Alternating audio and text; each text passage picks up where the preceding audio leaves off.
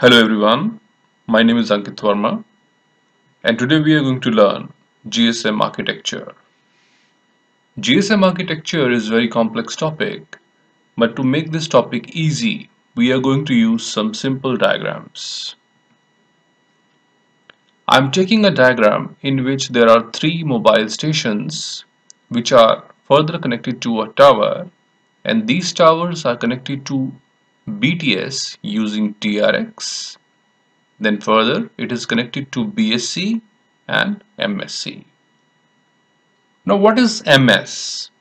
MS is nothing but the mobile station. So there are three mobile stations in this diagram. MS comprises user equipment and software needed for communication with the mobile network. MS is the combination of mobile equipment which you use, or you say the handset, plus the SIM card which is inserted inside the mobile phone. So multiple mobile stations are connected to a single tower. Now this tower is connected to the BTS via TRX. TRX is the transceiver. Transceiver is the combination of transmitter and receiver in a single package. TRX can perform two operations. One is sending and one is receiving. Now the BTS. BTS is base transceiver station which facilitates wireless communication between user equipment and a network. Every tower is having a BTS. Next is the BSC. BSC is the base station controller. A BSC can have multiple BTS. BSC you can assume as a local exchange of your area, which can have multiple towers, and every tower is having the multiple BTS. So a BSC can have the multiple BTS. The heart of mobile communication is the MSC. MSC stands for Mobile Switching Center. MSC is associated with communication switching functions such as call setup, release, and the routing.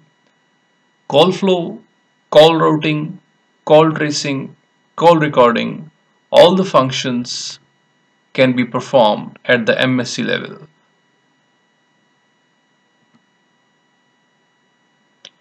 MSC is having further components just like VLR, HLR, AuC, EIR, OMC, and PSTN.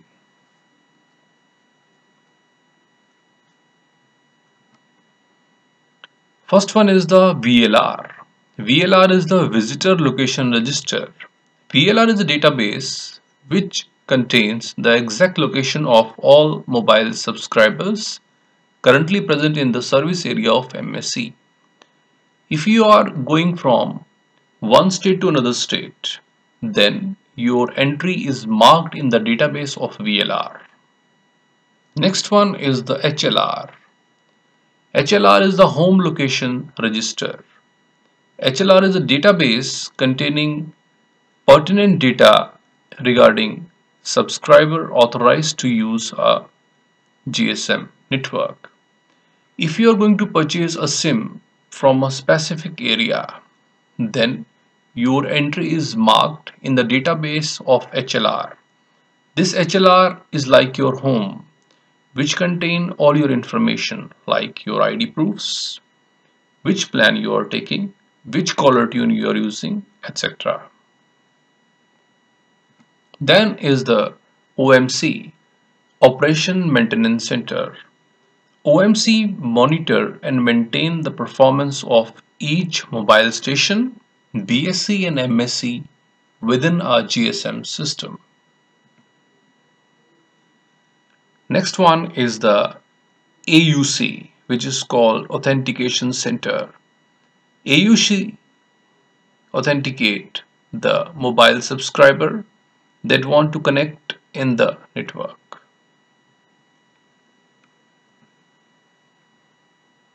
EIR, Equipment Identity Register. EIR is a database that contain record of all the mobile subscribers that are allowed or banned in the network. If you are banned in the network, then you cannot enter inside the network and you cannot make the call. Next one is the PSTN. PSTN is the public switch telephone network which is connected to the MSC. PSTN originally a network of fixed line analog telephone system, now almost entirely digital in its core network, and include mobile and other network as well as fixed telephone. The earlier telephones, which were the landline placed at our home, is nothing but the PSTN. Now we are going to learn BSS, NSS and OSS. BSS is the base station subsystem. BSS handles traffic and signaling between a mobile phone and the network switching subsystem. BSS is having two components, one is BTS and second one is BSC. Next one is NSS, which is network switching subsystem. NSS is a core network of GSM that carried out call and mobility management functions for mobile phone present in the network. NSS has different components. It's like VLR, HLR, AuC, EIR. Next one is OSS, which is Operation Support Subsystem. OSS is the functional entity which the network operator monitor and control the system. OMC is the part of OSS. Now we are going to learn the different interfaces. There are mainly three interfaces. One is air interface, second is ABS interface, and third one is the A interface. Air interface, or also called interface. interface is the air interface between mobile station and the BTS.